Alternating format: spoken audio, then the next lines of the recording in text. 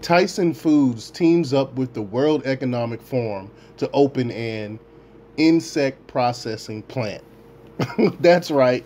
You got mainstream media trying to pretend like they're not trying to move us towards eating bugs, and they caping for the WEF and Klaus Schwab and Bill Gates and the rest of the New World Order elites.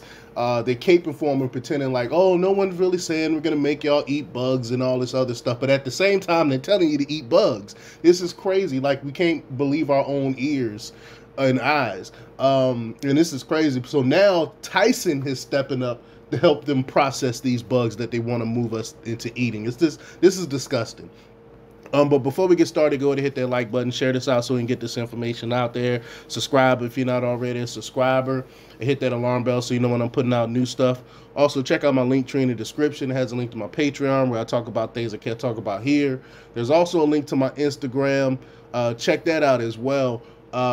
Where I'm putting out more and more news and stuff on Instagram, because I had put out some memes a while back that end up getting censored, and it kind of pissed me off. And anytime I get censored, it make me work that much harder. So now I'm putting out even more news on Instagram. So check out JJ the Psychotherapist on Instagram as well. Also, jjthepsychotherapist.com for news and more information there. All right, let's talk about this news. In case you're wondering, corporate America has gone so far to the dark side that they might never find their way back. Just like science, medicine, education, and the military, U.S. corporations have gone woke, eagerly carrying the torch for progressive globalists determined to turn the world into a dystopian, bug-infested nightmare for the average person. Meanwhile, the global elites will continue to jet around on private planes, savor the finest cuts of red meat, and sip champagne through plastic straws. Clearly, the rules only apply to us lowly commoners. One such turncoat corporation is Tyson Foods, a company many of us likely support on a weekly, if not daily basis. Tyson is based in the very red Springdale, Arkansas. Tyson Food is a key player in the food industry and the world's second largest processor and marketer of chicken, beef, and pork. Soon, they aim to be the world's leading producer of insect-based food, whether you like it or not. In a move ripped straight from the pages of a dystopian horror novel, Tyson Foods is now partnering with Ghouls, Klaus Schwab, and the World Economic Forum cronies to establish an insect processing plant, likely coming to a city near you.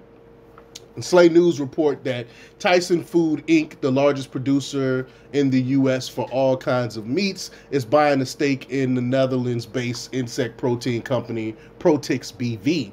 Protix BV describes itself, quote, as leading the world in the technical aspects of insect production. You can't make this stuff up.